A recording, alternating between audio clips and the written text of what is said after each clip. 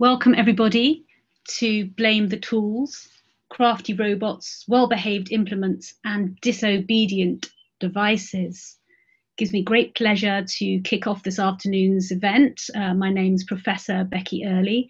I'm from Chelsea College of Arts, University of the Arts London. And the first 10 minutes, I'm just going to give you some housekeeping, some orientation, and then a very quick keynote presentation. Dominica, Gabrielle, if we could have the slide up, that would be great. Then I know we're all ready to go.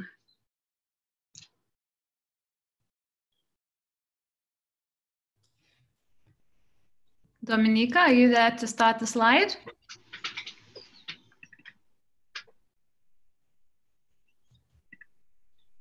She's disappeared.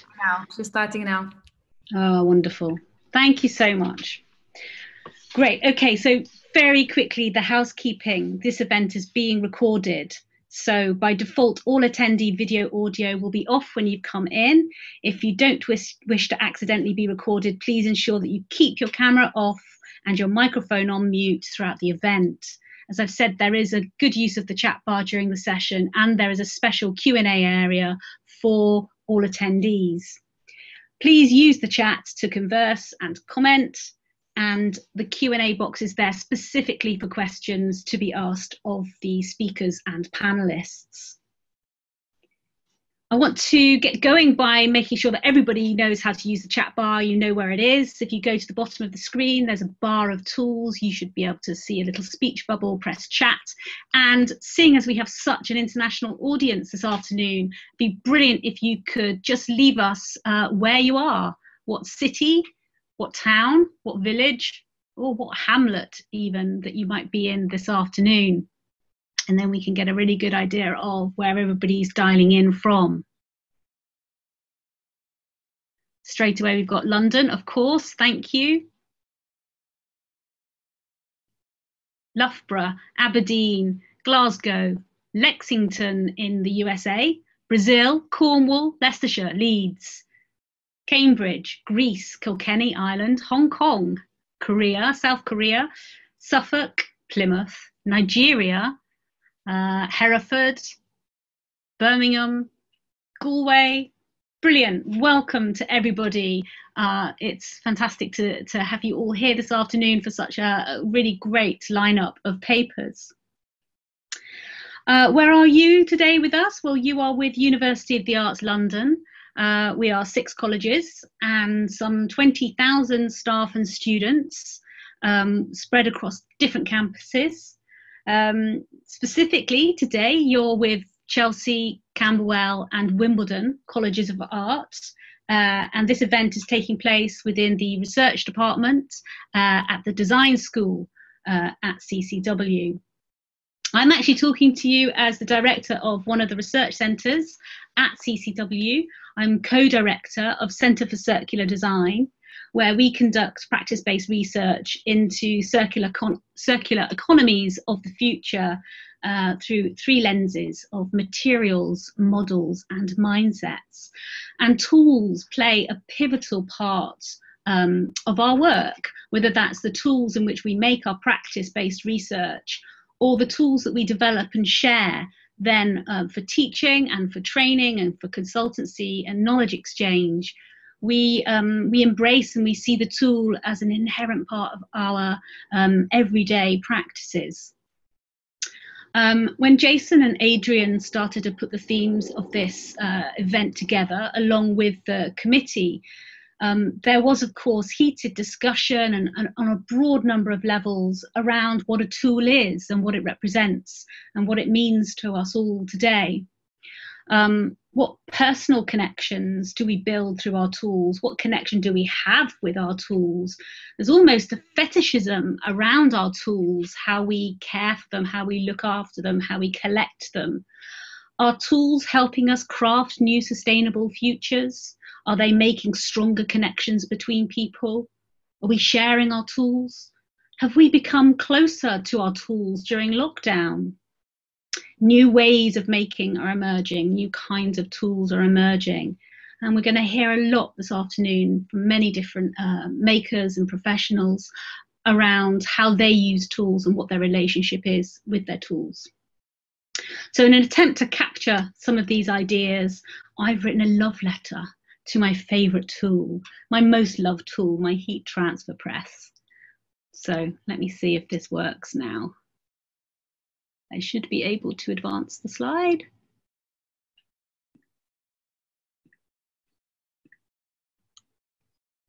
Oh, go back. Right, I think I've got control. Thank you. Right, a love letter to my heat press. When I first met you, I was a student at Loughborough College of Art.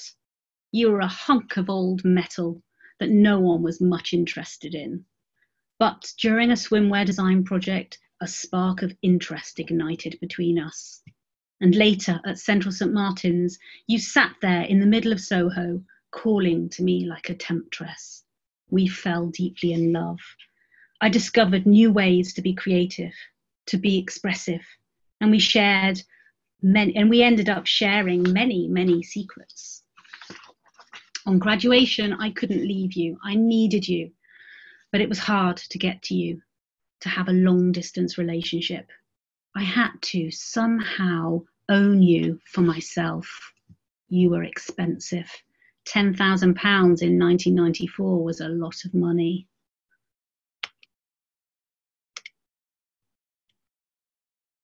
Only the price of a car, my MA tutor said.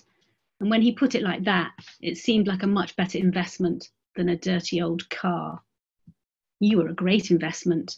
You helped me dress Bjork with Edward Enningful. You helped me dress Alec Weck and Kylie Minogue. Those were such good times. But I couldn't afford to keep you, to house you in the space you needed, in the style you were accustomed to. I had to pay such high rents. I even considered moving to the countryside just to be able to keep you. But that wasn't going to work. So I sold you. At least you went to a good home. You went to keep the other heat presses company at St Martin's. I was given limited visiting rights. So next, you helped me reach into nature and connect in a way I could never with floral designs. And even though my gardening designs, my skills didn't improve so much, with you, found objects became striking fashion prints onto old polyester shirts, giving new life to old clothes. New collaborations, new combinations, new connections, and new possibilities emerged. You changed me. You changed my work. There came a moment when making stuff on my own, just with you, was less meaningful than making stuff with other people, with you. You had shown me so many wonders with materials. It was time to share this wonder more broadly, more widely. It was time to use it further, to further the messages around sustainable fashion and textiles. If we could, these are jumping. There's one in the middle there, you have to, thank you. If we could use old clothes to make new clothes, together, we would be free of the clutches of fast fashion. You gave us the joy of creativity together, social, sustainable style. The years have gone by. Next slide, please. You have stayed the same, just a few more dents. I have changed. I went off and left you for a good while. I explored digital printing. I thought our time was over, but it wasn't. In 2018, I came back to you. I brought the new knowledge from my travels into the land of digital tools. And so, next slide, we made new shirts together. Shirts that would last 50 years. Circular, sustainable, stylish, Swedish, as it turned out. Next slide, please. Then, in one last twist in the tool tale, I bought your baby. I kept it at home, down the end of the garden. I never need to ask for permission to use you. You are here with me always. Next slide. We only need to make small but very special pieces now. I use you to help me in my research with material scientists for the circular economy. We make visions of the future. We bring it closer, sample by sample. Thank you, Heat Press. You've been faithful, trustworthy, consistent, occasionally inaccessible, but somehow, through all the ups and downs, always there, ready to make. Okay, so without further nonsense from me, it gives me great pleasure to hand over the day. Oh, the last slide there is a book launch on the 21st of October. If you'd like to find out more about our research at Centre for Circular Design, then you can find us on Eventbrite for this event. And now over to the chairs. Thank you. Hello. So my name's Simon. I'm the Dean of Design across Camberwell, Chelsea and Wimbledon colleges. First off, I hope you're all very, very well in these strange times. And secondly, welcome to what I think is going to be a fantastic afternoon of discussion and debate. There's quite a few things that are close to my heart, but perhaps not least tools. The idea of how we making is an essential part to my practice. And to have a symposium that talks about tools is very, very important. But perhaps what's interesting is to understand its relevance. In the current situation, in the current global pandemic, how can possibly what we're talking about today be of any relevance, of any meaning? So perhaps that's the kind of challenge I have as a dean, to kind of ensure that design is seen to be relevant, that our practices, our methods, our approaches are seen to go beyond the creative industries. And perhaps what we're going to hear and see today is examples of approaches, methods, adoption, adaptation, evaluation, hacking. And it's those kind of methods and processes which designers, creative people have at the heart of their practice, which I think is essential to future solutions as they relate to global challenges, societal issues. So I think today is going to be an interesting moment to kind of explore the value of design as it's seen through approaches to making and how the tool is an essential part of that. I also love the word crafty, and to actually see the word crafty deployed in relation to robots makes me very happy indeed. I use the word crafty many, many times. I think it's a term which is kind of loaded and there's a duality to it, which I think is wonderful. Within that, what we can see perhaps hidden is guile, is cheek, is the way that actually there's an intelligence in crafty, which is about how we understand the potential of materials, the potential of processes. And again, this goes back to our creative method and the value it has in terms of how that can transcend the material, can transcend all things into new spaces. And again, kind of gives us a kind of strength of arm, so to speak, in terms of how we can exhibit, how we can demonstrate, how we can put forth very comprehensive and perhaps fundamental understandings of the worth of creativity, the worth of design. And yeah, that's something that I think is sort of crucial to my role, and it's crucial to the things that we explore within the design school at Camberwell, Chelsea and Wimbledon colleges. So I think I'm now going to hand over and wish you all a very, very constructive, enjoyable afternoon, and welcome everyone from all around the world. Thank you very much. Hey, hi, welcome everyone. This is a bit like standing in an auditorium with a blindfold on. But thank you, Simon, for that introduction, and thank you, Becky, for your excellent introduction there as well to our symposium. We've got a few housekeeping notes we need to go through. So Jason and I are going to go through those in a partnership. So just to briefly explain the timeline and the format for today's symposium, it's essentially going to be run around 2 round tables, where the participants will give a 15-minute presentation, and then there'll be questions and answers at the end of each round table. So there's 2 round table sessions. The first one is around risk, which essentially I'm going to help sort of moderate, although we also have Mark to help us with that, and we'll introduce Mark in a minute. And then also the next round table is around certainty. So in terms of the housekeeping, one of the key things about the housekeeping is we will finish at 6. This is, those of you who are now familiar with the new world of Zoom, it will quickly close out at 6, and therefore we're all very minded by time. And actually I'm minded that we were going to have 10 minutes to do this little intro, and actually we've only got 3. But let me just quickly say what I was going to say. So the event, Becky's already introduced who we are and what we're doing, but I should add we're obviously Chelsea, Camberwell, Wimbledon, UAL, but also we are our partners, and our partners are, we're lucky to have King's on board sponsoring us, and Christian Heath will also talk.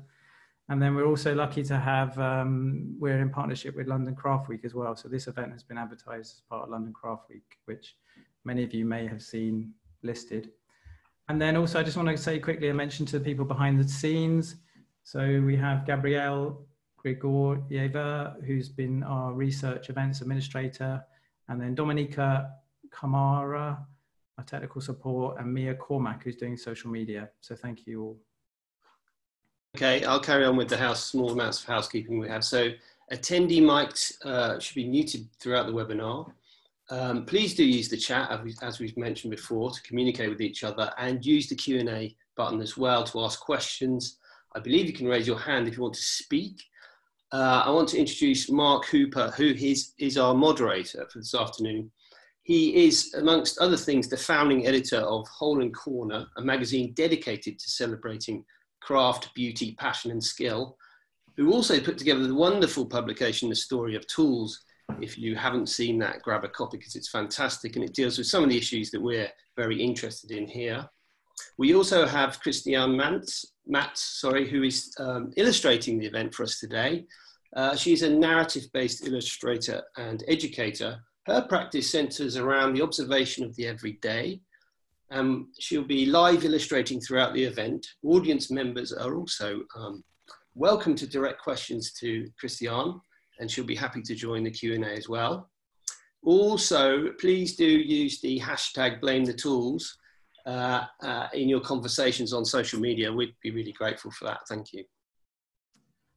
Yeah, thank you.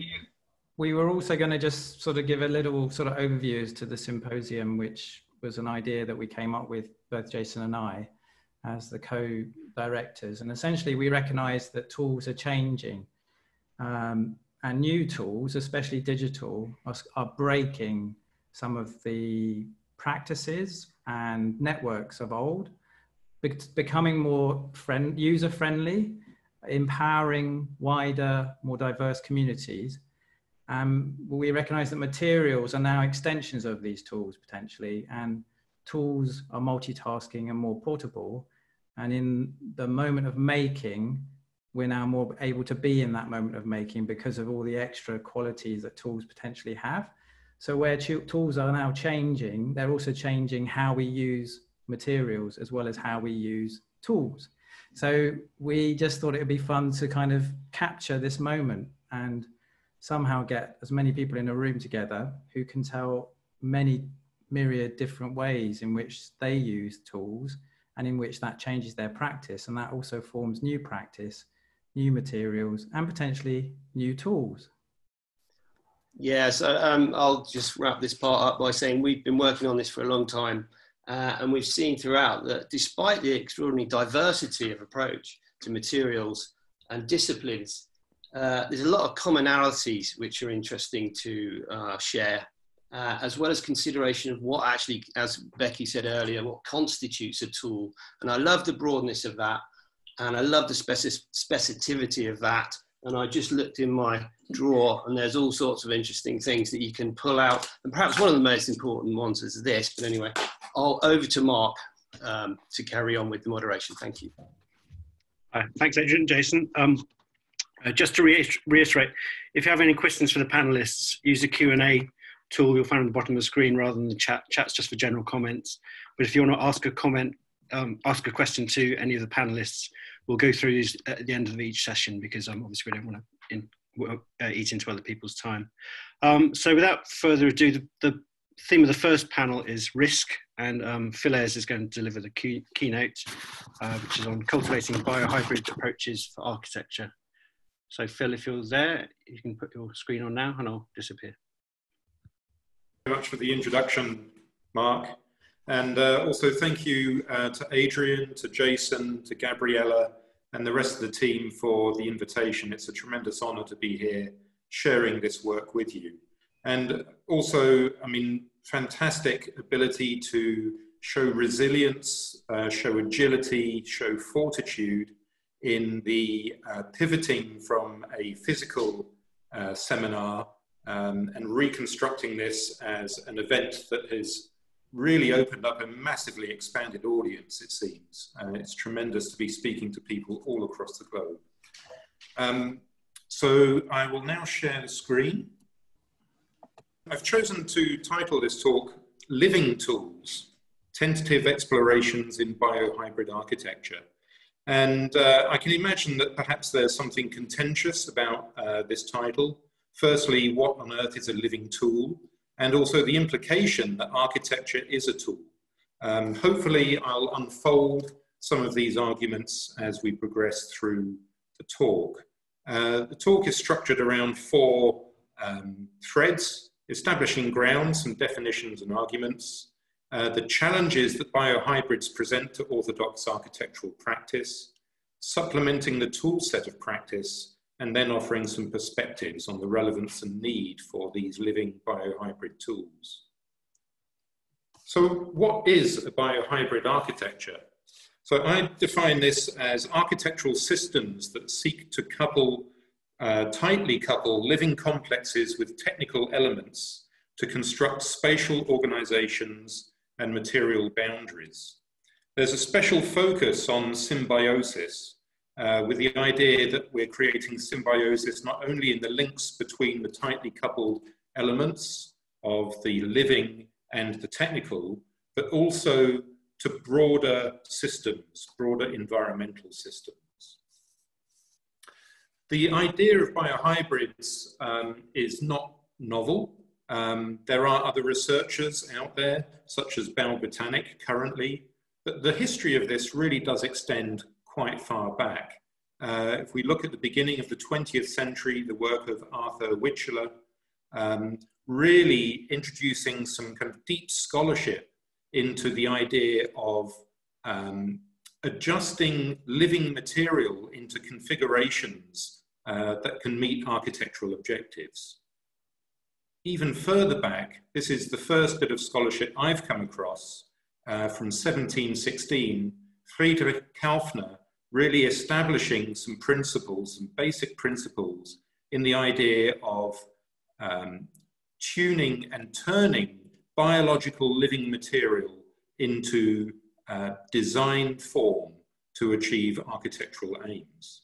So we have a long history there. Now to move on to the idea about qualifying the notion of the tool, I'd like to argue that tools act as interfaces between intentions and synthesis of those intentions. And that's a definition that carries from both physical tools, but also through to digital tools. Tools mediate and they privilege and also bias our complex interactions with the world. This is through, and can be described, this can be described both for digital tools and for physical tools in the same way, through the idea of the control system and through feedback. But tools also participate in establishing social relations, in establishing practices and also identities, both of individuals and also communities. Tools symbolize and embody values, ideologies, and also even ethics. So this, I think, we can relate to in terms of our experience of tools, such as the hammer held by the apprentice in Louis-Émile Adin's painting here. But I'd like to suggest that these definitions actually carry through to a broader understanding of what tools might be. And here I'm drawing upon Ivan Illich and his book Tools for Conviviality, where he describes his understanding of tools as all rationally designed devices, be they artifacts, rules, codes, operators, and to distinguish all of these planned and engineered instrumentalities from other things, not deemed to be subject to rationalization.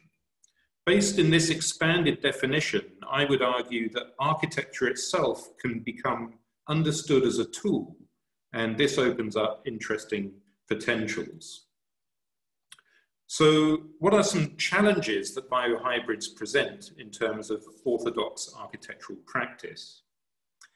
Well, if we're talking about coupling living entities with technical elements, we have to appreciate that the living complexes change and grow continuously over time.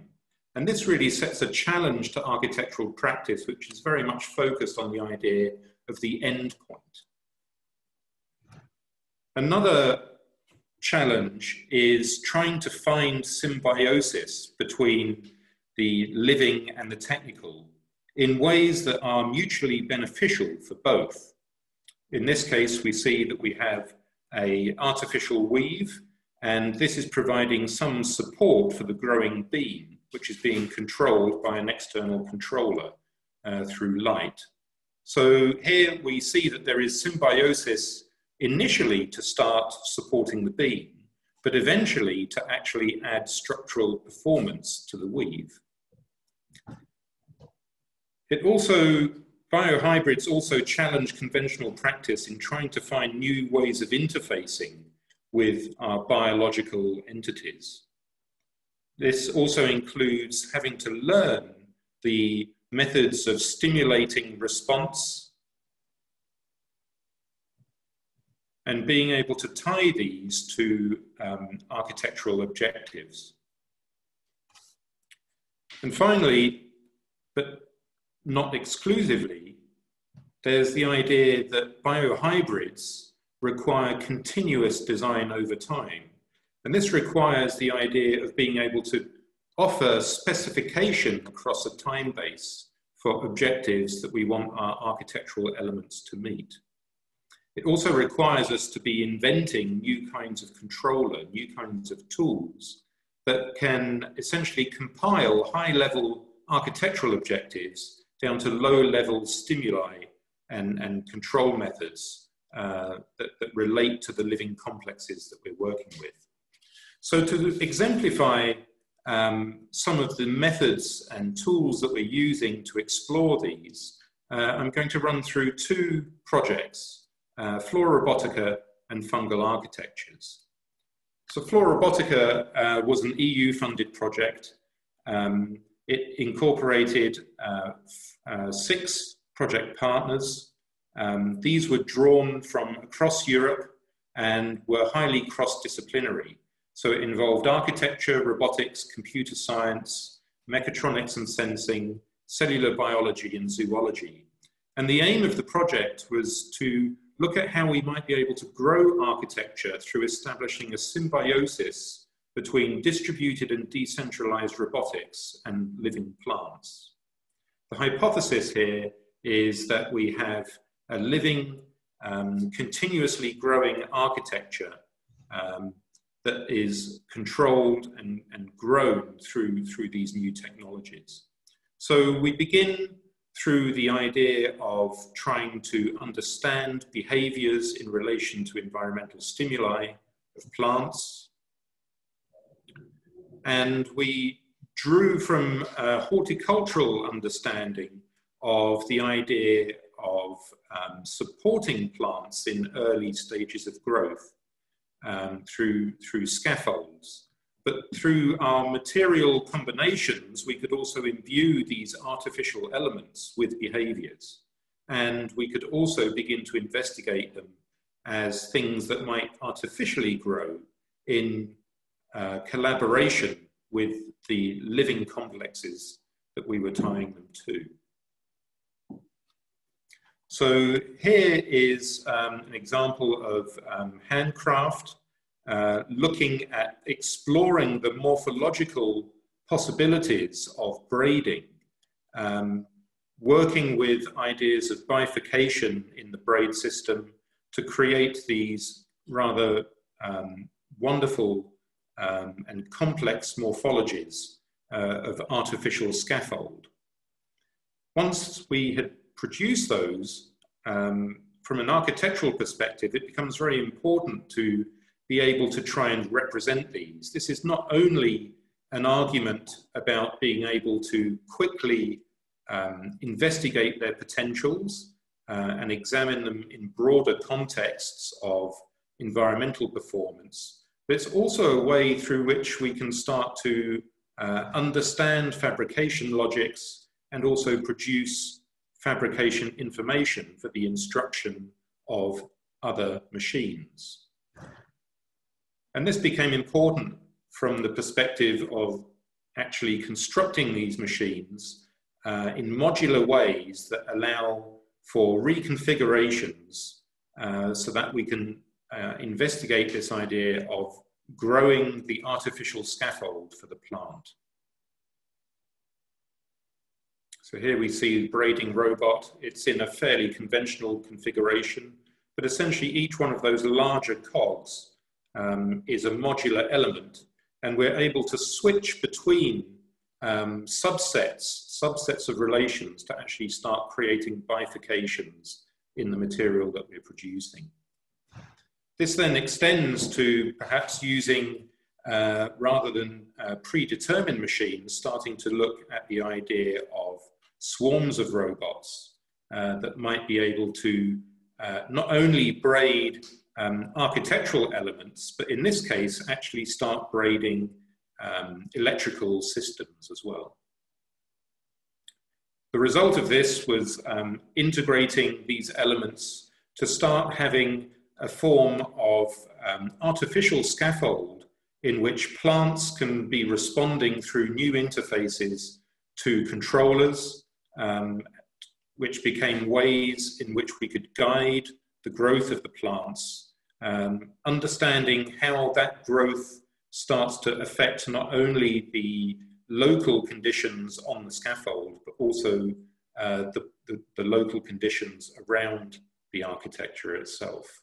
So here, this is really about developing representational tools that allow us to really consider the life cycle, or what we might term the growth career of the architecture. Moving into fungal architectures quickly, the objective of this project is to develop a fully integrated structural and computational substrate using living fungal mycelium. And again, this is for the purpose of growing architecture. So here we see an example of construction concept. And here, this is the very first forays, preliminary experiments establishing the plausibility of using fungus as a computing and sensing device. In this project, which is also funded by the European Union, we have 4 partners: MOGU, our industrial partner, University of Utrecht, mycologists, University of Bristol, Unconventional Computing Lab, and CETA, this is us, in Copenhagen, looking after the architectural aspect.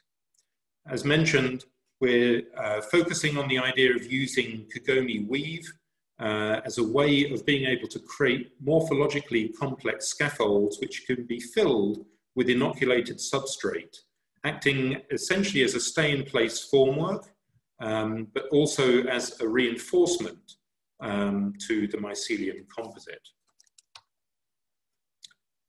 We're investigating how it is that we can begin to automate the braiding.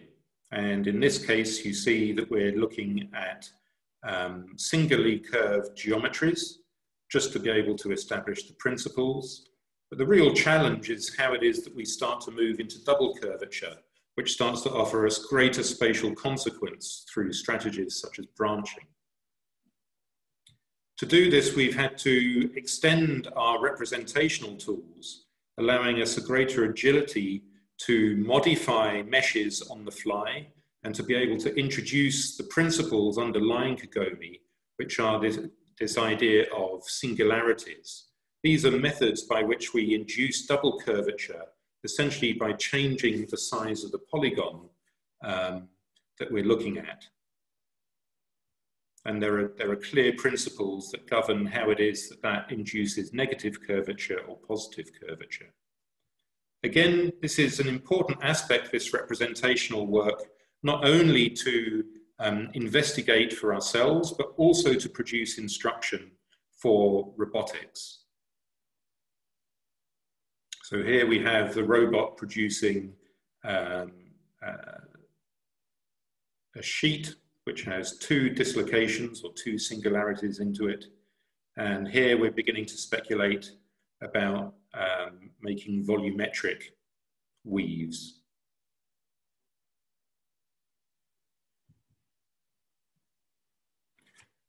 That work covers what are ongoing investigations and really work in progress. We are only 8 months into the project.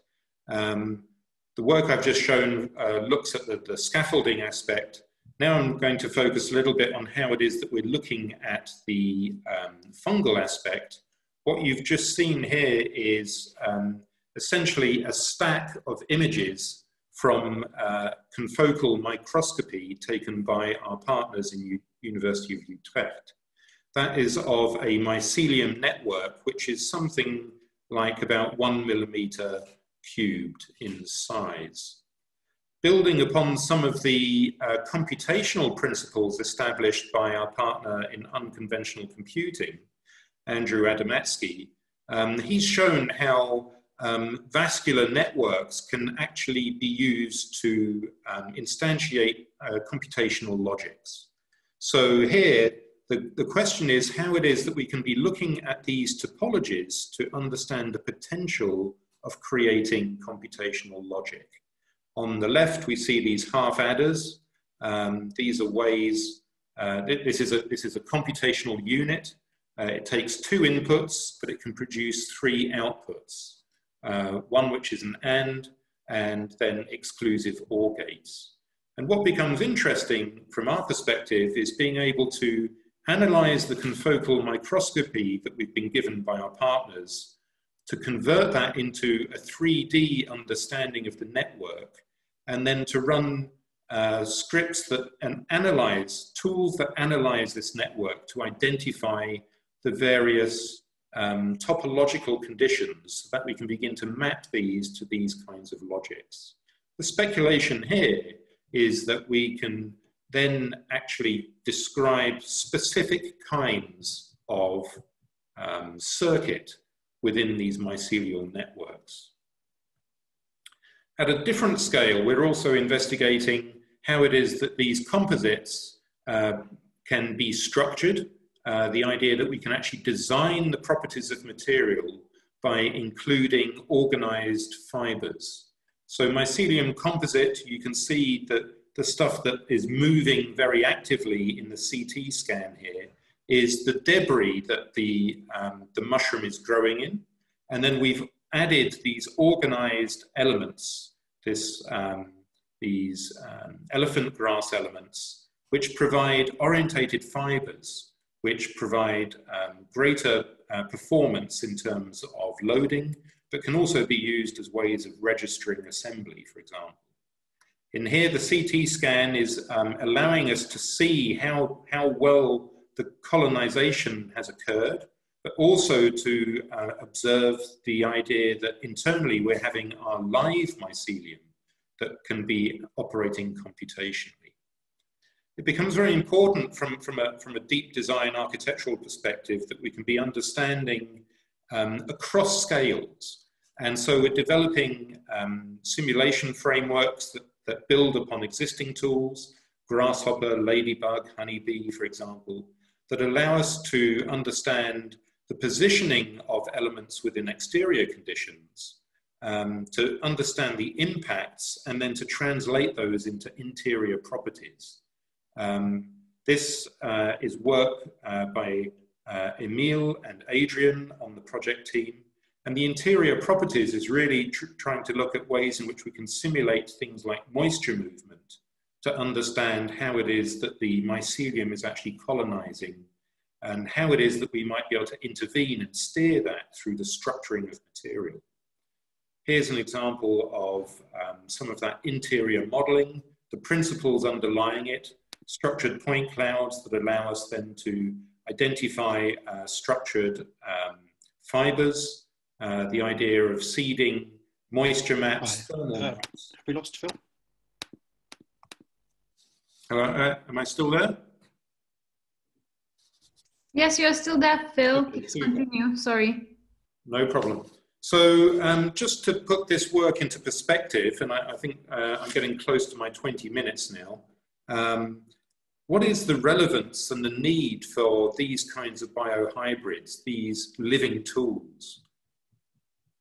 So if we look towards the news and to reports, and I think we're all very aware of the fact that we're living in an unprecedented age of environmental challenges that also have social impacts. We can see that beyond just climate change, there are even more pressing issues. Loss of biodiversity, soil degradation, species extinction, all more pressing than climate change as described in this report here. And the social consequences of that are really going to be immense. No longer is this report on the right talking simply about flagging the issues. It's actually asking us to face up to the social consequences of environmental breakdown. So in the building industry, we really have to acknowledge that our industry contributes quite massively in terms of waste, in terms of energy use. And this is largely to do with the fact that we are still operating in an industrial paradigm. This industrial paradigm privileges the idea of resource extraction, resource movement, does so in ways that destroy biodiversity, that create real problems in terms of these things that I've flagged. There are paradigms which are looking at the idea that what we should be doing is creating greater efficiencies and reductions. But my feeling is that this doesn't actually resolve the underlying issues in terms of the damage that is being done. And on top of that, we have pressures in terms of population growth and urbanization that require us to essentially double the building stock over the next 40 years. And my feeling is that this challenge really outstrips the possibility of gaining any of the benefits of reduction and greater efficiencies. So the question there is, how is it that we might start to look at new paradigms that offer viable alternatives? And this is where I think, to bring back to the question of tools, biohybrid architectures can be tools that can help us to bridge between intention and synthesis in relation to redressing our path of environmental breakdown. Biohybrid tools, these living tools, can establish biased interactions with the world, but biased towards resource balancing and towards ecological repair and to increasing biodiversity. And finally, I think biohybrid tools these architectures can also act to embody the values and the ideologies that we hold, spatially structuring our environments materially, performatively, and aesthetically. Biohybrids really are living tools that can disrupt our current trajectory towards preferred courses of action. So with that, I'd like to conclude, and I thank you for your attention. Thanks very much for that, Phil. That was fascinating. Sorry to loom in the corner like a doomsday. Fantastic. We'll discuss this more when we get to the panel discussion. So without further ado, I'll hand over to Adrian Friend, who's going to talk to us about robotic craft and material as tool. Hi, Mark. Thank you for that. Sorry, a bit of technical lag on the handover. So yeah, let me roll into my presentation. I'm going to share the screen and I'll be able to talk about robotic craft. So this is me as a maker architect, part of the 24th Biennale of Design in Slovenia. This was me chairing a talk on maker practice with Tom Kundig and Anthony Engi Meekot from Assemble. This was some of the papers that I mentioned that kind of frame the way I work and what I work on. And so essentially, you know, understanding the way makerspaces work, the type of equipment that's in a makerspace, the sustainable way in which those spaces come together, and also the impact on local communities and the drivers that also fuel that way of working, which is obviously sustainable. And also by its nature, local, so breaks the kind of global manufacturing chain that's been established by the Industrial Revolution for the last 200 years. And essentially, you know, the recent pandemic sort of accelerates this change, actually, because we're seeing already that the global movement of resources is not happening, or is certainly broken at the moment. And we're seeing then the emergence of a spiral production of ecosystems. So out of this kind of way of making, you know, through local makerspaces with people who have an affinity with materials and processes and tools, comes robotic craft. And essentially, you know, the Fab Labs have been looking at ways of assembling in a different way and making in a different way, but going back to craft. And I think here is the first 3D printing coil slip pot from the stratigraphic porcelain project of 2010 by Unfold Design Studio in Belgium, working with potter and artist Jonathan Keat. And these are recognized as, they in 2011, they were the first, this is actually recognized as the first printed 3D clay pot. And it's also recognized that the origin of additive manufacturing in clay goes back to the Neolithic pot. So it goes back maybe 4,000 years to a process where clay piping was just coiled up. There was no potter's wheel, it's just laid on top of each other. And essentially the 3D printer does something very, very similar. And there's even been studies on these kind of Neolithic pots, how the process of coiling is kind of lost in the making because you can't see the coils, but then it's added in decoration. So the rope form, the cordage is kind of reformed as decoration as a lasting memory of the coiling of the clay. And this essentially also relates to textiles and decoration and clothing of the time. And here, some samurai armor from a similar Jomon period in Japan, in which, you know, the cordage is really a decorative example, which also then transferred arguably to the pots. And again, this sense of robotic craft and connection with ancient processes and ancient ways of making, but making them in a different way, was shown just recently, just now, by Phil in his reference to his projects with the Kagami bamboo basket weave, which is scaled up. And essentially, this was a prototype shown at National School of Architecture of Versailles. And this was the exhibition of Life of Clay, where Dr. Guan Li, who I then worked with on the V&A tile, was already working on volumetric examples of coiling and clay piping, and essentially taking the Unfold Design Studio pot and scaling it up. So Guan was already working architecturally on a much bigger scale, and essentially exhibited his research outputs at an exhibition at the Royal Institute of Architects called Life of Clay. So then when we were then working, so Guan and I then worked together on this, the V&A tile, and that essentially came out of those volumetric studies that Guan had already done, but they were not, he'd never done a tile, and it had never been sort of proposed as a possibility. And so this is actually the first tile, 3D printed tile, but it's very different approach to the other sort of volumetric, digitally led 3D printed components, in that this one is all about repairing and to ameliorate a space and to actually make something good. So essentially the V&A floor of the new V&A shop needed to be filled, and essentially these were the fillers. And so the story of the V&A tile sort of starts with the research project that shadowed the design and build of a new space within the V&A, where the Gallery 43 was transformed into 2 pavilions, a pocket workshop and a jewelry pavilion. And these were added to the space, but in adding them to the space, the floor that they sat on was destroyed, or parts of it was destroyed. And hence, these new carpets of ceramic were sort of offered as possibilities of retaining the existing limestone floor, but repairing it and adding in some decoration.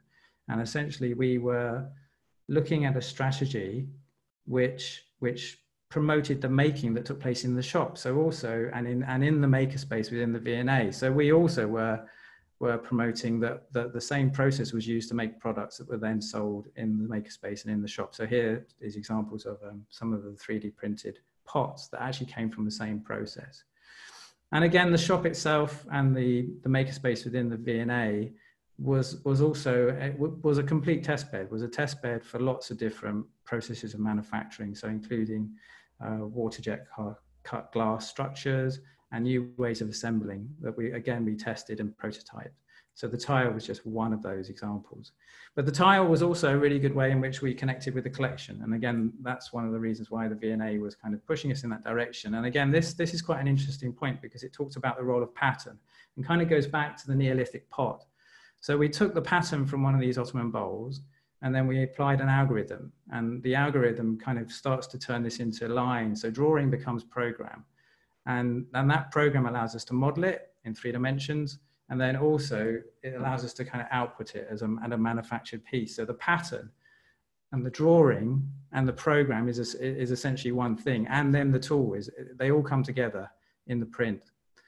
And essentially we were looking at different types of print and different scales of print. And these were some of the ceramic carpets. And then this is the maker, and this is the maker in the print. But essentially the tile is then essentially part of the tool because it's actually a representation of the way the tool works. So what's come out of this project is then another project looking at the simulation and the scanning and the way in which computer vision can add extra precision and quality to the repair process. So we work with scan clouds and photogrammetry, and then we also work with animation. And essentially you animate the making process to actually understand the making process, but also so you as a maker can be in the making process. So in other words, the virtual becomes again an extension of the tool. It becomes something that can be experienced virtually. You know, one can stand in the room with the making being made, but even if it's virtual. And essentially this kind of picks up a really nice theme, which design critic Rainer Banham mentions in the 1950s, in which he defines gizmos. And he starts to talk about the way in which small self-contained units of high performance whose function to transform some undifferentiated set of circumstances to a condition nearer human desires. And he's talking about this sense in which where the maker possibilities, when manufacturing is not just redistributed, but potentially handheld and portable. And you know, what would be the potentials for that in the micro citizen sector if materials were then actually made locally, but with handheld materials? And so we looked at this option of a manufacturing is now affordable, and essentially we looked at how to do the tile, but in an affordable version using a different material, but the same process. And this essentially allows us to rethink materials and tool as one. So the making and the installation are coming together in an autonomous on-site application. The minimal tooling, the multi-tool is a product of, the multi-tile is a product of the multi-tool. The head or the nozzle is the only component you need to alter to convert the V&A tile into the P tile, which is then this tile that then emerged from the V&A tile. And where essentially we're testing out printing cordage and coil, but with much finer print heads. And this is then essentially offering much more kind of targeted and honed repair work in a myriad of different conditions through just repairing what needs to be repaired and not replacing anything. So in other words, you're extending the life cycle of materials, it's frugal innovation, it's low use of resources. And also the actual tile that you're printing is multifaceted. It's got multiple options. So there's options in which the tile is different surfaces are looked at, different ways in which it fuses together. You know, and essentially the idea is that these tiles and these tested samples become examples of manuals for citizen-led repair. So in other words, what we're building is a kind of repair manual, which will be handed over to citizen-led makerspaces, which will then be able to do these in an affordable way. And so the p-tile has an infinite number of variable patterns and will be printed by the same tool. And this research, in my view, will be a way of demonstrating how tools can change our thinking of how materials are used as well as made. So the multi-surface tile comes together in many different forms. This was a very short.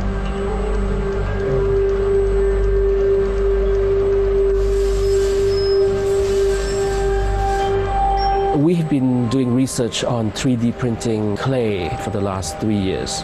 What we thought was perhaps clay as a material could be part of this kind of digital revolution. We had a Turkish pattern from an Ottoman bowl, and then we had a Chinese pattern as well, and we had various different patterns that are taken from the collection that we then digitally altered and drew, and then put in place some very clever algorithms into the pattern, which essentially were self-generating other patterns. The robotic arm is controlled digitally to produce lines that, in a series, produce an overall form.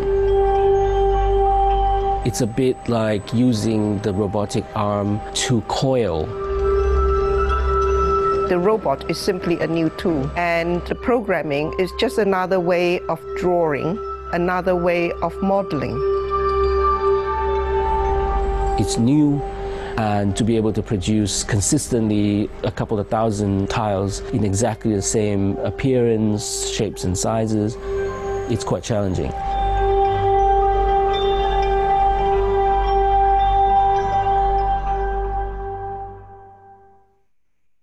Thank you. Thanks very much for that, Adrian.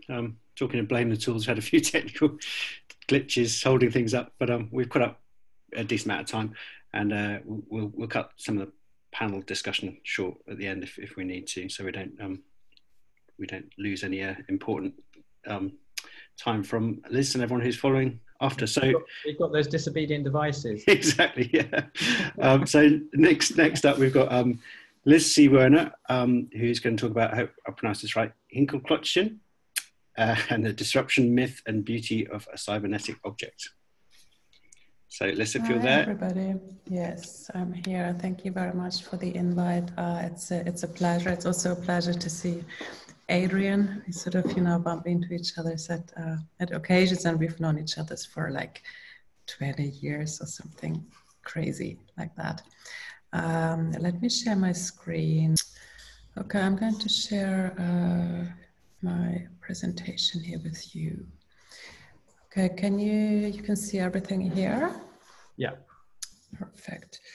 Now, this is a very long title, Hinkelklötzchen, Disruption, Myth and Beauty of a Cybernetic Object, or a Script, Print, Sensorise and Play.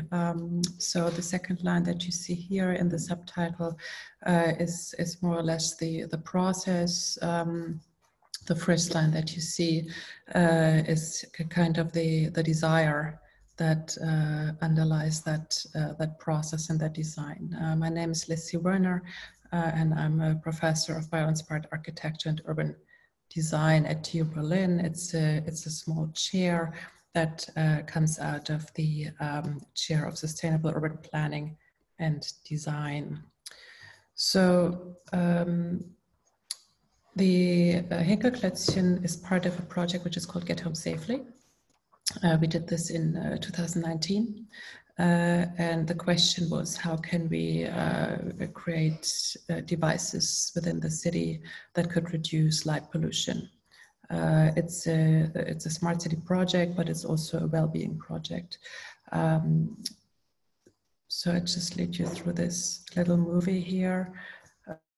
We have started looking exemplary into the city of Berlin, close to our university, and choose some of the darkest spots that we regarded as being relevant, and simulated the flow of people through using a methodology of multi-agent behavior. And then I had a look at how would lights react to people, how would they turn on, turn off, and how can we basically guide these agents to their final destination. Just going a little bit further. So here you can see or gather somehow how these lights would give basically one light, one lamp would give the light to another lamp in accordance to the person who's carrying a device that is connected to the lights, goes from one place to another. So that was kind of the background. The project, as I said, deals with cybernetics in the first place, scripting, printing, sensorizing, and playing. Cybernetics for us gives the principles of creating an ecology through communication. The script is, in the widest sense, the design, the printing, the making, the sensorizing, the actuating, and to bring this piece to life. And the playing is the implementation of it. Now, ecological systems are relevant to us on one hand for cyber-physical systems, on the other hand also to what was mentioned by the previous speakers, especially Phil. How can we insert biology or what we call nature into our habitats? There's just three of the people that whose research and knowledge is relevant to what we do. One is Jakob von Uexküll, who defined the term Umwelt and the inside and outside. The second one is Umberto Maturana, which we all know from autopoiesis. The third one is Stellark, representing a symbiosis between machine and human body. The diagram that you can see on the right-hand side is designed and developed by Niklas Luhmann, a German sociologist who also used cybernetic principles. And we do see that we do have various kind of systems here that do interlock with each other and that work together in one. I would also call it biology. So before we script, we started, or I started to sketch out what that Hinkelklötzchen would be. So we do start with sketching. In some cases, unless we work with slime mold or other branching systems that work on self-generation or self-organization. In a second step, like you normally do, we start looking into modeling that piece. This is the shell that we designed for that Hinkelklötzchen. What you see in the very front is a hole for a proximity sensor. What you see in the center picture in the back is a little hole for a sound sensor. And inside we also have WLAN network sensors. The actual module is made out of three components, let's say that. One is the top shell, the sort of head it has with sensoric and light. The second one is a battery module, and the third one is the base, where we also could structurally fix that piece into the ground. This diagram may be a little bit too small for you to see on your laptops or screens. It depends on where you are. You can also find it on our website in the project subpage. And it gives you an indication of how a user in a dark space would actually use that cyber-physical system. So you would ask the question of how to get from A to B. You would have an app, which is the Hexalite app, that gives you a navigation map that all communicates with a cloud. It tells the lights that we do have where you want to go. And the lights who are sitting one after another in the city would turn on and off when you pass them to guide you the way. So what that whole thing does, it helps you to not look on your phone all the time on that blue screen that Google provides. That's just sort of the background. I want to talk about these glitches that we had through production. we received a number of 3D printed shells and Hinkelklötzchen without sensoric to be used.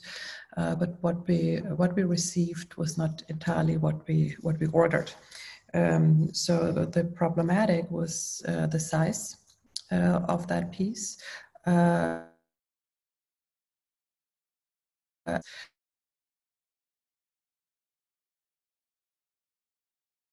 Precision, especially on the edges of the prints. On the very right hand side of the picture, you can see that the printing was most likely far too fast, with also a distance from one layer to another too high.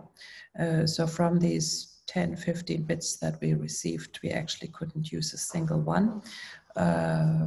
We made compromise at the end of the day, had a very good design who then, a product designer, who then in a crafty kind of way did put together these pieces. Now, before we received these 3D printed, manufactured, large-scale prototypes, we made smaller prototypes in our Ultimaker, and we kind of hoped that we were actually receiving a similar kind of magic, let's call it, since the little baby Hinkelklötzchen are not just kind of amazing, they were just also really, really charming. And by now, I think we have about 20 or 25 in the office. That was kind of what we wanted and what we were working towards. And then we had a look at how to actuate this, working together with Fraunhofer Institute, which is also a research entity within Germany and Europe. We created a sensor stack. We created a kit, basically, where different sensors came together. What you can see here is our industrial designer who we hired, who put everything together. The bit that is in his hands here is a small connection piece between the battery module and the light module. So there was some kind of precision at hand. The actual interior of the Hinkelklötzchen, which is like the technology that you can see here, is a Raspberry Pi and a number of sensors, which would then be put together as that sensor stack to be put into the larger pieces. On the left-hand side is the small, tiny one that we printed at home. And on the right-hand side, you can see the first prototype working. The lights would change from an idle state to an actuated state, and then going back into an idle state, which we just sort of try to trigger here with just a bag from our sandwiches or something like this, just to sort of make the point. In the background, you can see a Texas sensor, which has a number of sensors in there in one compartment, quite handy in a way, but for our purposes, it wasn't quite sufficient. So let me go to the play part of that project. So when we say play, we actually mean putting these things in the environment and see what happens. In our project, we worked together with a company in Helsinki in Finland. And we also had partners who were working on the app to be used together with these lights. And in Finland, in Helsinki, we had a little park. And in that park, you can see locations of where the citizens and also the people who helped us from the city were indicating which spots are kind of a little bit gloomy or a little bit dark or just not so nice to walk along. And then we said, okay, let's position the lights there. The lights themselves, they talk to each other through wireless. And the way you connect to the lights is through a cloud, which also works through a wireless connection. So when we arrived in Helsinki, as you can see, we kind of positioned where the lights would go. When we came to Helsinki, there was snow, it was cold, and we could find the positions where the lights should go. So that was like a first kind of obstacle, but we managed that also through playing, let's say that. We then checked on site if the light is working. We connected everything. We made plans about changing the batteries, which was a huge issue since it was so cold. And then we positioned them on site. As I mentioned earlier, not all of these lights that we received from the 3D printer were usable. Most of them were not. So we had 2 functioning lights on site. That is our colleague from Fraunhofer Institute kind of bringing his suitcase with all the equipment.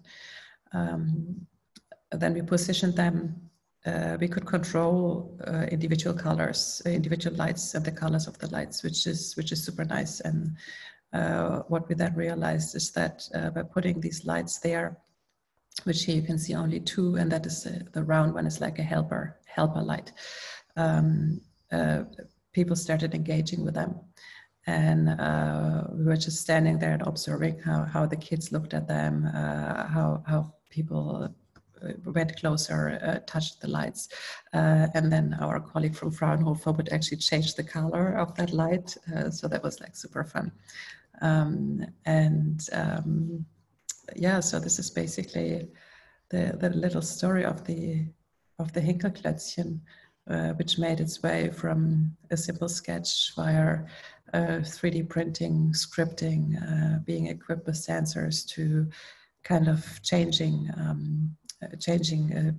a space within apartment buildings to something where people would engage with and just be happy that they are there. And that's it from my side. Thank you very much, everybody. Thanks, Liz. That was fantastic. We've got a slightly different one now because Gareth Neal, who's coming up next, has prepared a video presentation for us. So he's going to play that for us, and then he's going to be joining the panel discussion later. So rather than him introducing it, we're just going to see the film he's prepared.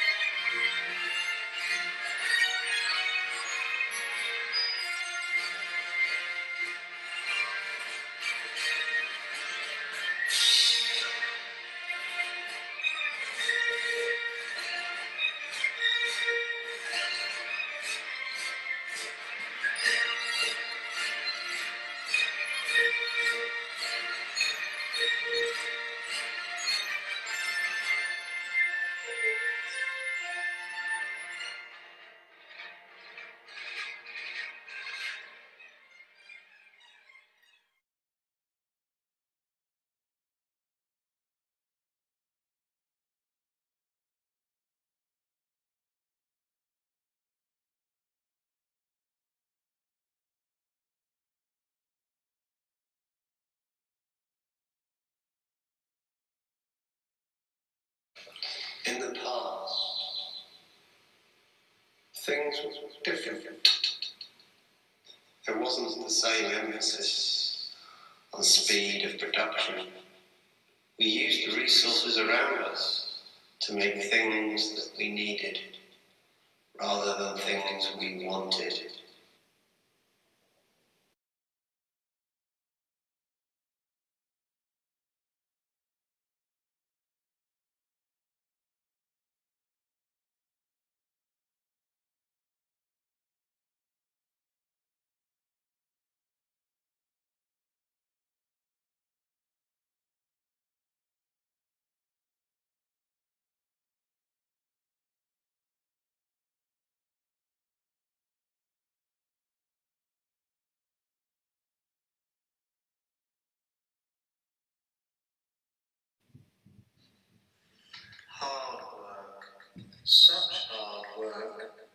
Can't we just design a machine?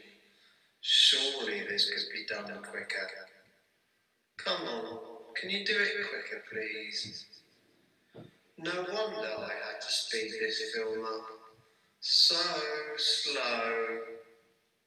Do it quicker. Please do it faster.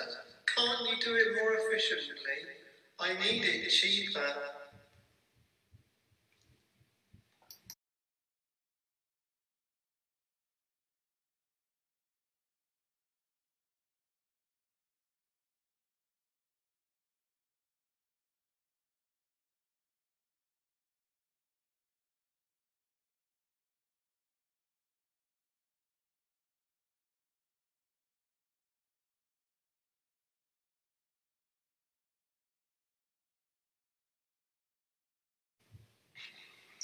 Why didn't I just use an electric car to prove this point? I would have got there in a day and got it done in 2. I would have been back before the weekend. I've used so much energy cycling there. I've had to eat so much. I'm never going to get carbon neutral status with this amount of consumption.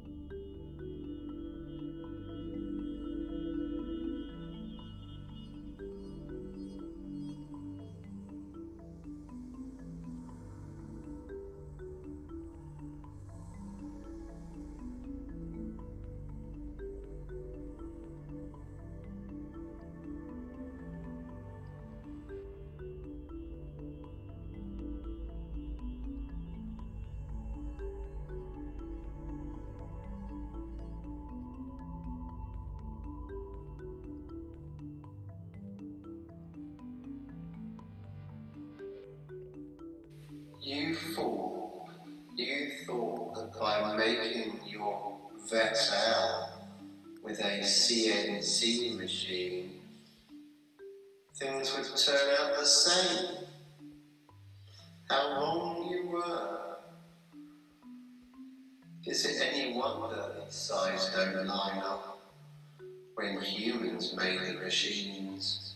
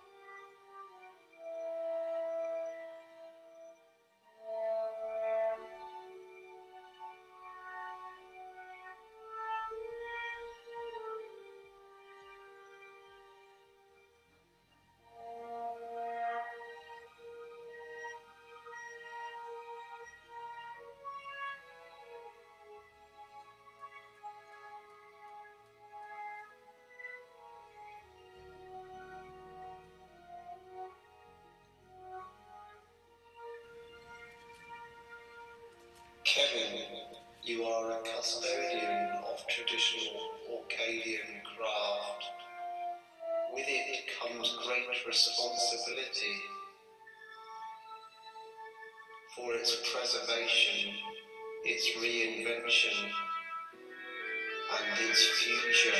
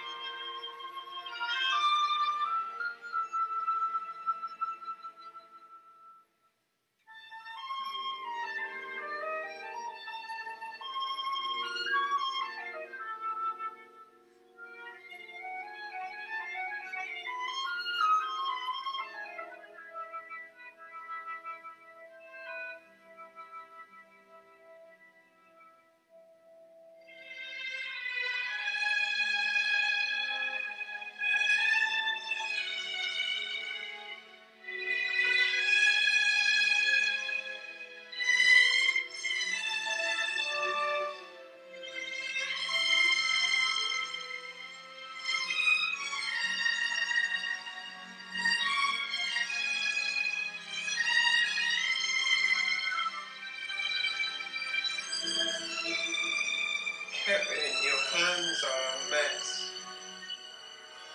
This work is so tough on your hands. Surely you could do with a machine to save the pain of arthritis in later life.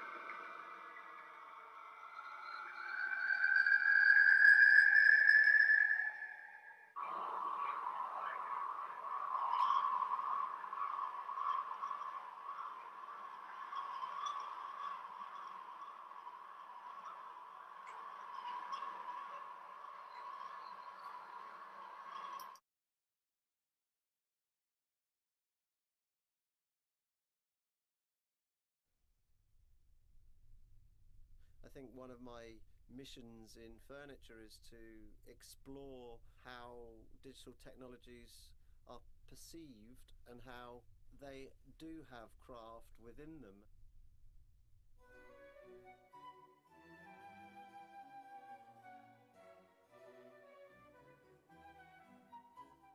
Objects are alien to us when we see them because we don't understand how that object was made. I need to be able to reference the hand, the process, in order to have a relationship with that object.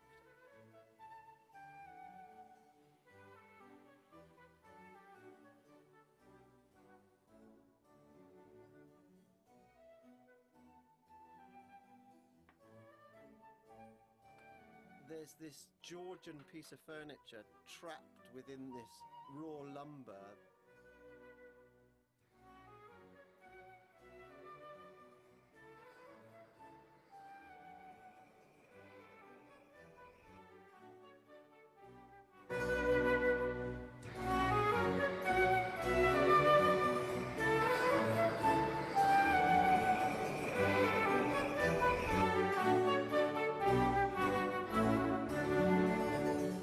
The object itself is like a glitch in... The object itself is like a glitch in history. It questions and challenges technique. It questions and challenges technique, the future and the past.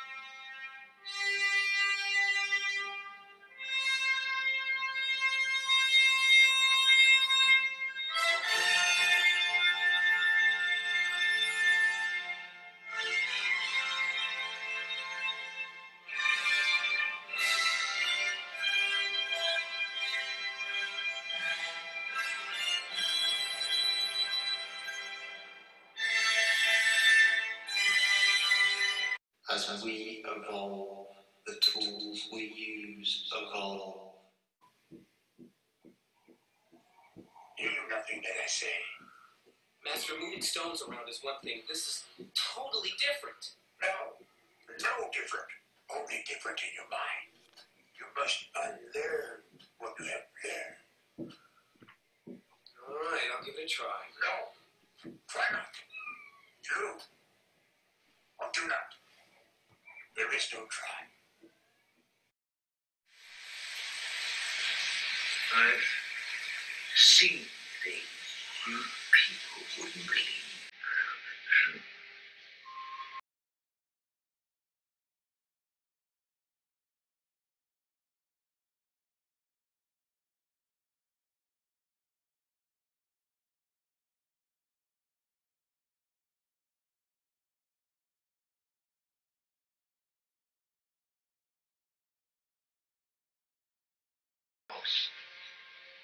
In time, like tears in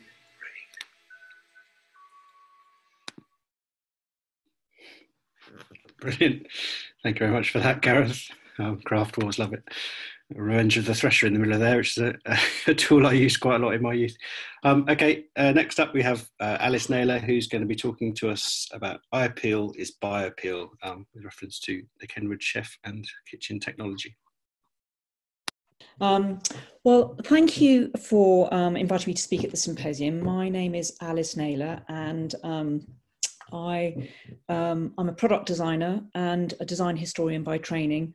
And I'm about to embark on a PhD with the wondrous title, Eye Appeal is Bioappeal, the Design, Mediation and Consumption of Kenwood Appliances from 1946 to 2020, With my PhD in mind, I wanted to expand on the themes laid out here, including the character of the tool, its embodied use, and the significance of object biographies, in this case, the Kenwood Chef. Applying a material culture approach to the kitchen appliances allows us to interrogate how they can be used to reflect contemporary social, economic, and cultural changes, in particular those associated with notions of domesticity and normative practices of femininity. This thinking can be applied to tools that are imbued with the labour values and emotional resonances attached to domestic food creation and consumption. I'm focusing on several different models of Kenwood kitchen appliances as a means of interrogating the fluidity around the design change of kitchen tools and how gender identities are key to understanding their character, which in turn reflects how they are consumed and circulated. I wanted to start with a Kenwood Chef A700 by way of introduction. This particular version was launched at the Ideal Home exhibition in 1950. It strikes me that the consumer can draw conclusions quite quickly about the character of this object, its design, its sturdy, its colour, a sanitary shade of cream, not unlike a piece of hospital machinery, and the fluid lettering. It certainly looks well behaved. My interest, however, is not the tool, but the title it has been given, Chef, because it offers up a couple of different readings. In the logo and on the side, the word chef appears in inverted commas. I wonder if by endowing this with, excuse me, I just need to, I need to sort of see myself on the screen. I can't quite do that yet, but anyway, I'll continue.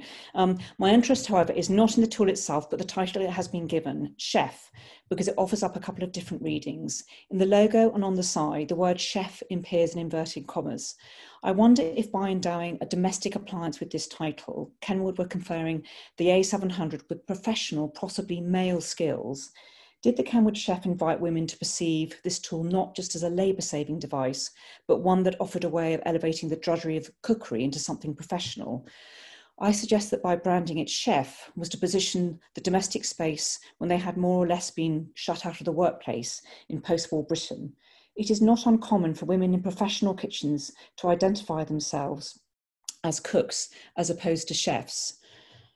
And this language demonstrates the gender assumptions applied to the business of making food today.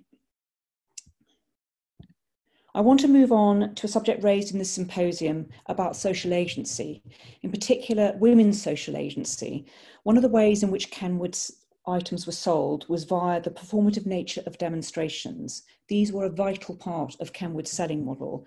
I appeal is by appeal was coined by the founder of Kenwood, Kenneth Wood. Employees were trained to demonstrate and sell these kitchen appliances. You can see these women here in front of, in what looks like the A700 model. These demonstrations where customers could see how the appliances worked opened up more opportunities for women's social agency via the mediation of selling, in particular objects that were linked to the discourses on the gendered division of labour and notions of womanhood.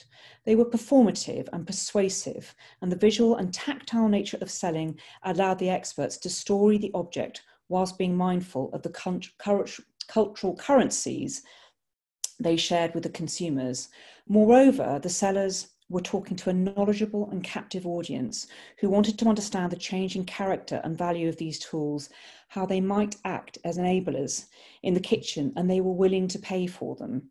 It is no surprise that these tools might act as a metaphor for the optimism of post-war life, the reframing of domestic labour, and how we perceive practices of social agency.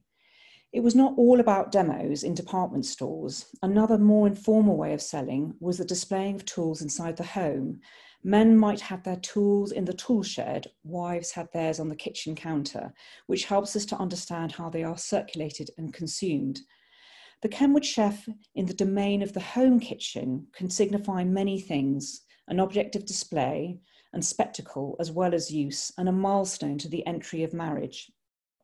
The value additions demonstrated by the chef's weight and size would lead the consumer in no doubt that they were in possession of a significant item.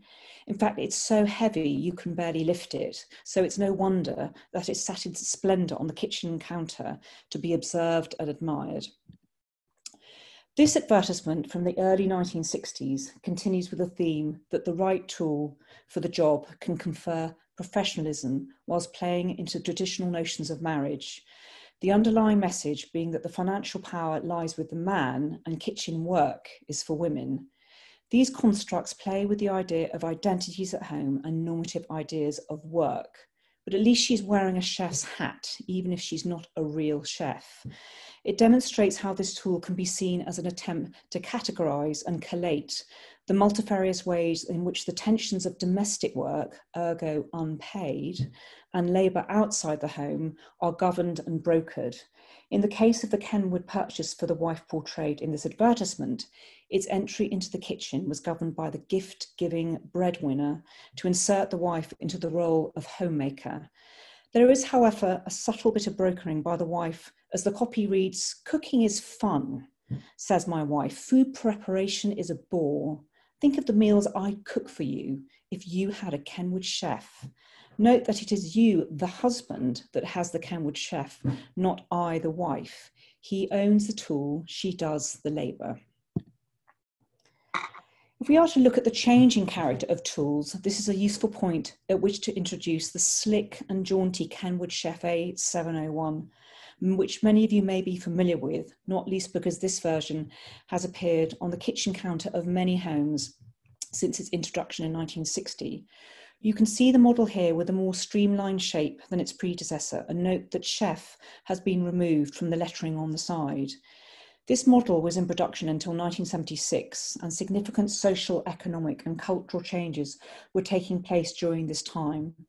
Designer Kenneth Grange was commissioned by Kenneth Wood to give the chef a new suit of clothes.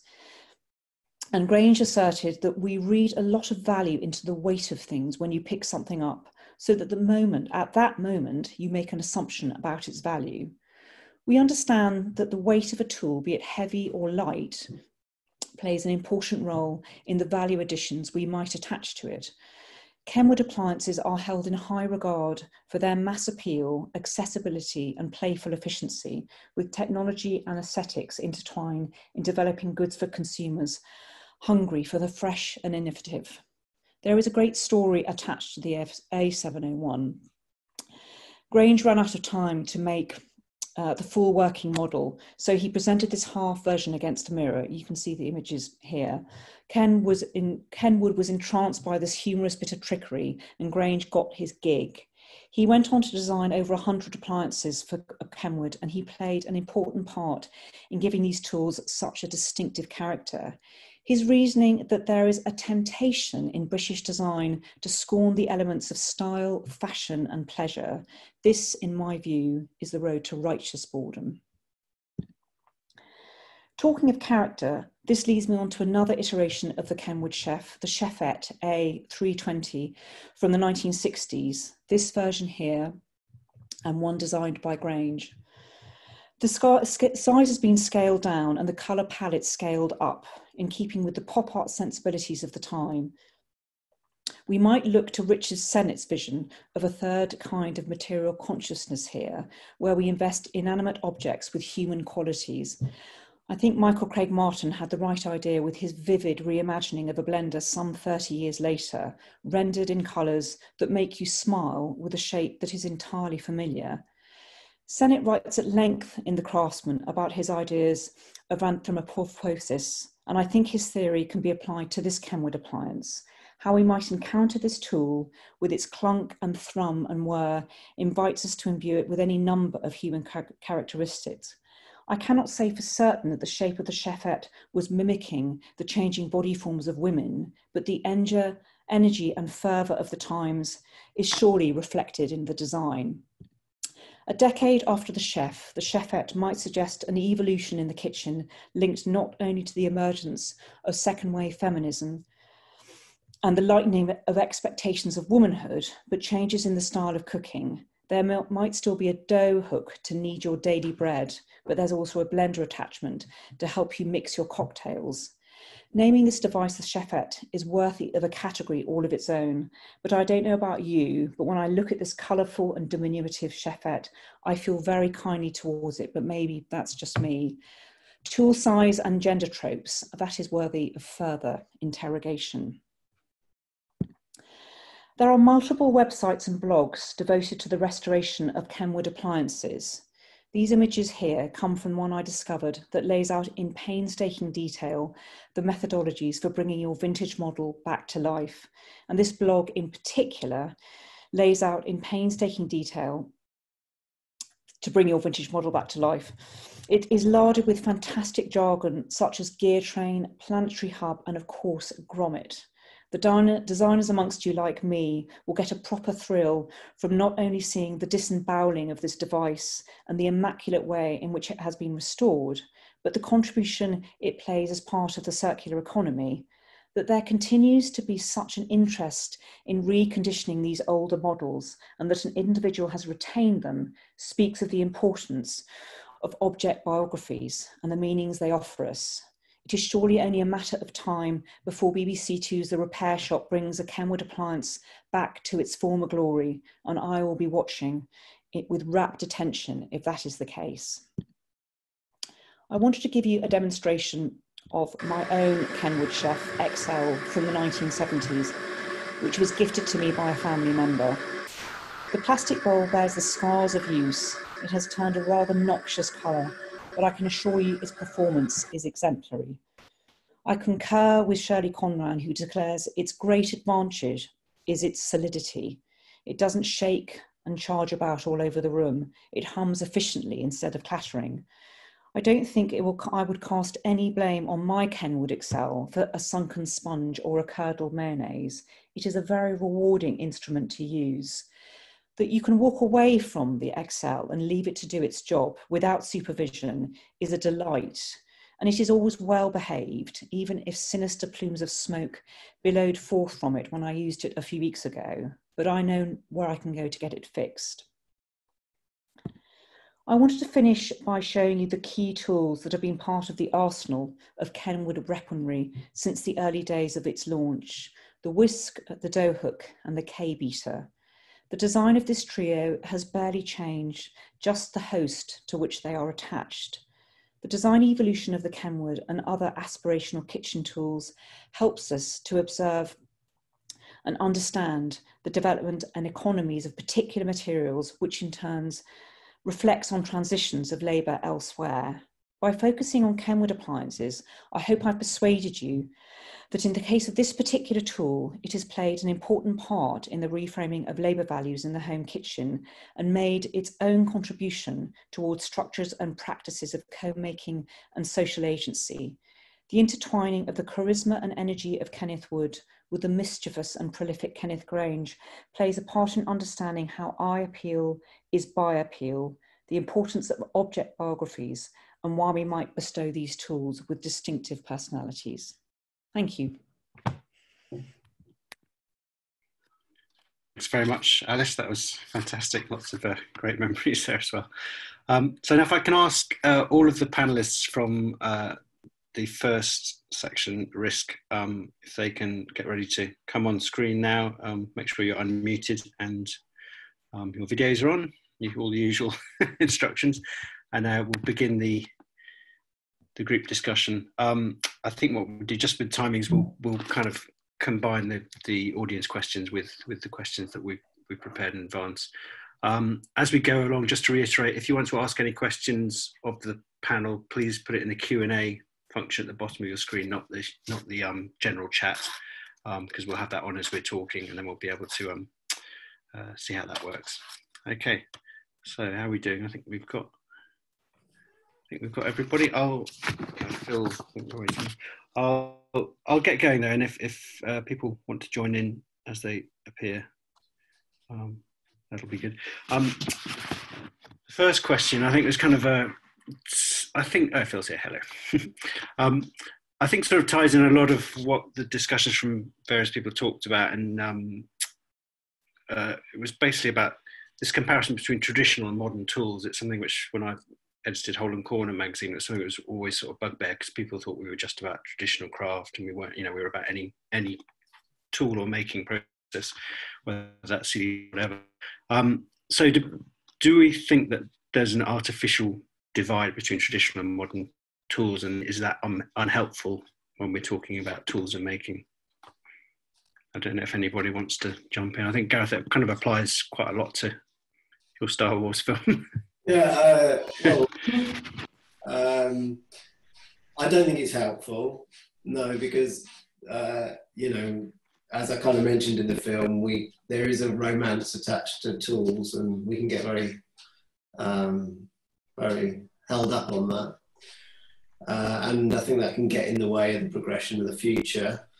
So many of the talkers this morning, or this afternoon, have really kind of delivered how progressive and how it could complement the future. And, you know, specifically within the craft industry, I think it can hold it up. Yeah, I think, you know, we've got to you know, progress the future of craft, and we've got to redefine it and continually, you know, move the territory forward. And, you know, if we get too hung up on our favourite tool, it's going to slow things down a bit. Mm.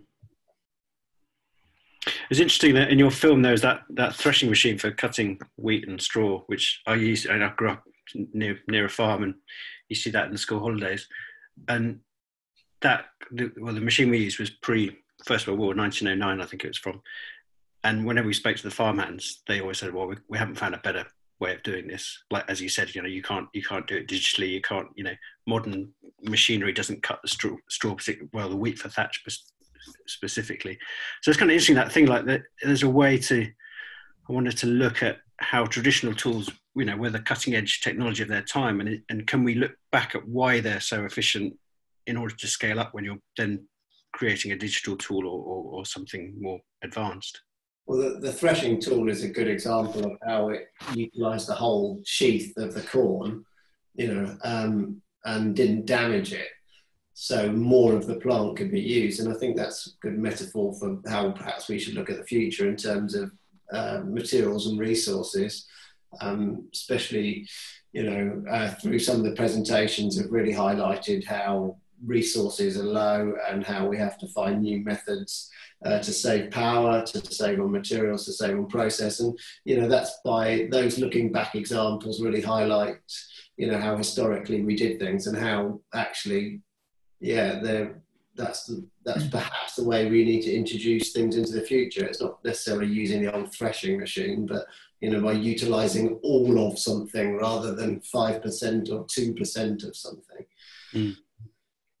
I think that ties quite nicely into Phil's presentation and this idea of, you know, tools shaping the natural world, using natural processes as tools themselves, and also using nature to help to shape your design. And you used the example of mycelium, Phil, which I know that the designer Seb Cox, furniture maker, he's experimented with making mycelium products. And when you order online on his website, you know, you order, I think it's a light fitting, and you get, you know, normally says, you know, you get the pop-up box saying when your order will be delivered, and it says your product is being grown now, which is great. So you have to wait for it to grow before it appears. But it's fascinating that sort of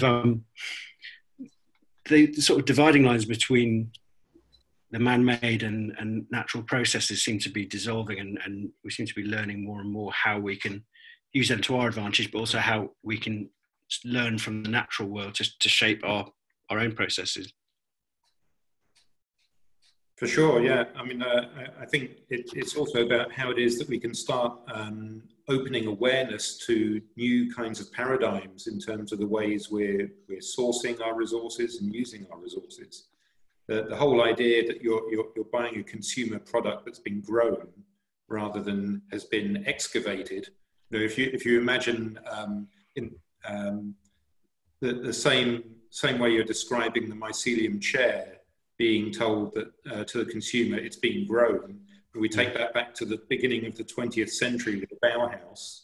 You know, imagine they'd be saying, well, it's being excavated, we're extracting the ore, we're putting in a huge amount of embodied energy to extract this. So, I mean, I think it's really important that there are these methods that are starting to point to new paradigms of production.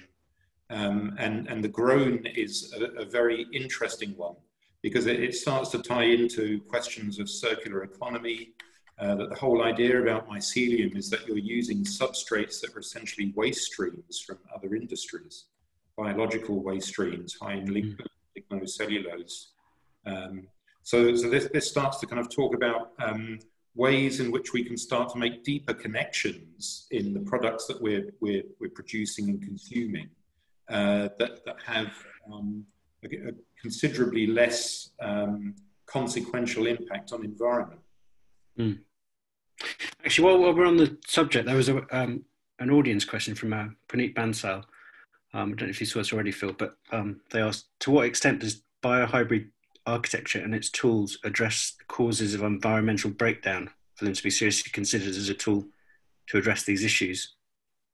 So I think, does that mean that you have to, there's a, environmentally, the actual tool you're using could then break down. So you need to in terms of wear and tear, you need to bear that into consideration.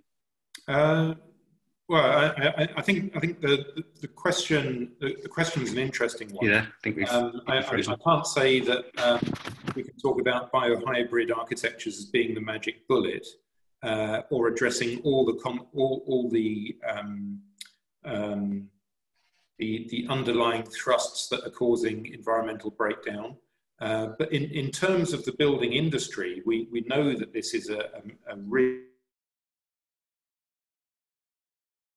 to emissions, things like urban development and urban sprawl are causing losses of biodiversities and rich ecologies. So we've got to understand that the built environment does actually contribute to these issues, and therefore it becomes incredibly poignant upon us to start trying to find alternatives. Now, one of those ways of trying to address that is, as I was trying to point out in the talk, that we try and find ways to become more efficient, perhaps more homeopathic in our use of materials that have high embodied energy. That is certainly a worthy approach, but I think we've got such an enormous challenge. You know, the doubling of building stock to deal with the prospective increase in population essentially equates to having to build equivalent to Manhattan every month for the next 40 years. And to be doing that in kind of ways that follow from the existing paradigm, I think are really unsustainable. So it becomes really imperative that we try and find alternative paradigms, which can supplement and this is why I think that this kind of idea of the grown is a really interesting one. It's also a way in which I see that it opens up the possibility of moving the idea of architecture and construction away from it being a very specialized and high capital cost entity. So the moment you begin to talk about growing your own architecture, where you can be harnessing your own waste streams, you can be using scaffolds made of kagome weave, which anyone can master. It's a basket making technique. It suddenly makes things much more accessible, and potentially there's the opportunity of essentially democratizing these technologies to make them available much more broadly. And then the other aspect is also that they have a particular aesthetic, which embodies this kind of idea about new values. And I think it's really imperative that if we've got an increased increased environmental consciousness, we should be constructing our environments to actually reflect that. And I would argue that in many ways we're yet to find the right kinds of modes of expression that really capture this. Excellent. There's another comment that's popped up which realised that, but I'll just make sure we can get all the panelists to talk first of all, so I'll come back to that in a minute. But Alice, in terms of the Kenwood Chef, I was quite fascinated by obviously the sexism of the advertising and the fact that it was it's all about freeing the woman from the kitchen in a way. But also there's, at the same time, there's this, we've seen that an increased modernity of the kitchen, but at the same time there's this sort of return to sort of artisanal cooking, which seems to be very much aimed at the male. You know, it's like this kind of macho thing of like, I'm going to go and forage for food and use like, you know, a massive knife to then sort of create some sort of, you know, traditional soup or whatever. I'm just quite interested in how you see that that's got contrasting, like we can make your life so much easier with all this technology, but at the same time, it's almost like what Gareth was saying about the contrast between the sort of traditional way of making and the modernity. It is an interesting thing because actually I wrote in my master's dissertation about butter becoming a luxury commodity, and I interviewed butter men, and actually they weren't very macho men, but there is a sense that the kind of the touch of the hand, you know, back to Sennett's thing, quite apart from the fact, you know, it is I was not able to establish when I did my master's dissertation why it was predominantly men, but it really was. So at the same time this machine was freeing up labour for women, that wasn't really the case. I mean, the particular crux of it is the person buying it ostensibly in the early part of the kind of 50s and 60s was the man, and that's so apparent in all the advertising. Now, the advertising is very tongue-in-cheek, and I was, you know, showing that to make a particular point, and there are other many things you can kind of unpick from that. But the artisanal movement now being men is I'm very aware of that, but I can't work out how that is. But I think it's a certain amount of fetishization about certain sorts of tools and minimalism, and I can do this, and possibly the going back to nature, particularly with things like butter, because it's such a simple process. So yeah, it's definitely the artisanal movement where you are actually moving away from tools altogether, even though you do need tools to make butter, you need tools to cook in the kitchen, even if it's just a great big knife that you've hewn from your wood and your iron that you've probably got from the ground from somewhere. But that is, yeah, that's something I've come across a great deal. Interesting. And Liz, I just want to pick up on this idea of, you know, the digital tool and cybernetics in general, and how that it gives us a wider social definition of what tools are, how they're used, and also raises the question of, you know, who the maker actually is. If you know, if there's not a defined author of something, or using a program to then set a process in action. So I'm kind of interested in that, and also this kind of feeling of it being, quite often it seems like a sort of Brave New World kind of scary thing of the robots taking over, which is a bit of a theme of, you know, it's emerging here, but also how emancipating that can be. And it's, you know, it encourages diversity, it offers, you know, potentially new material qualities. Oh, you're muted, sorry, Liz. Usual. Can you hear me? Yeah, you are muted. This is the two sentences. Yeah. Thank you very much for that question, which is quite big, I have to say. Yeah, so I was sort of trying to depict what you're asking. Now, my first question would, of course, be what is the current social definition, which could be widened? So how would we actually have a social definition of what tools are? The question of cybernetics and the digital tool, I'm not entirely sure if we have to put this together, because cybernetics happens without digital tools. So you probably do know the saying, it takes a whole village to raise a child. And that has to do with cybernetics and communication. So there are certain relationships between people, between the child, what the child understands, the tools also that the child learns to use through the people in the village. So I'm not entirely sure if we have to put cybernetics with the digital tool, but if I want to take that question and go to the second part of that question, where you say encouraging diversity, new uses, new social material qualities, I would actually want to suggest to answer that question with yes. Since we are somehow I mean, of course, we are losing certain bits by focusing on new tools, but I think we are also embracing new things. Like, for instance, what we are doing here right now, we have to figure out tools that create a social environment in which we can learn from each other's.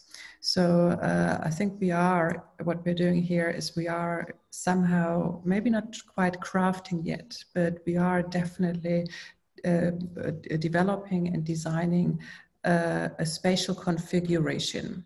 At the moment, our spatial configuration is in a grid. I can see Alice on the top left, and I can see Christiane Matz on the bottom right.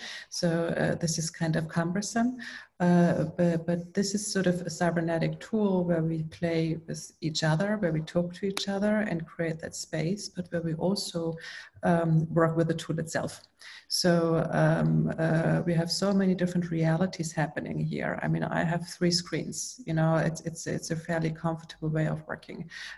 Somebody else might have a small laptop. So there's different ways that we can learn to let's say encouraging diversity of what these social spaces or social uses are by the individual tools we're using.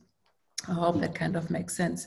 And when it comes to the architectural tools or production tools like the 3D printer, I also think that we do create new social material qualities by learning each other's skills. So I can start learning to print with clay or you know, with a biodegradable material. I can start learning to work in horticulture and at the same time grow my chair. But I'm not sure if this is widening a social definition of what tools are and how we use them. It may just shift it slightly. Yeah, good point. Good. Okay, well, I think just to catch up a bit of time, we're probably going to end it there, but there's a few other really fascinating questions which have popped up in the Q&A. So we will try and answer them. We might answer them by typing them as the afternoon goes on, and if we have time in the final discussion, I'll bring those in. But if there's a question aimed at a specific panelist, if you want to have a look at the Q&A, you can reply to that. I see Alice has already replied to one which we're going to bring in. Great, thank you for that.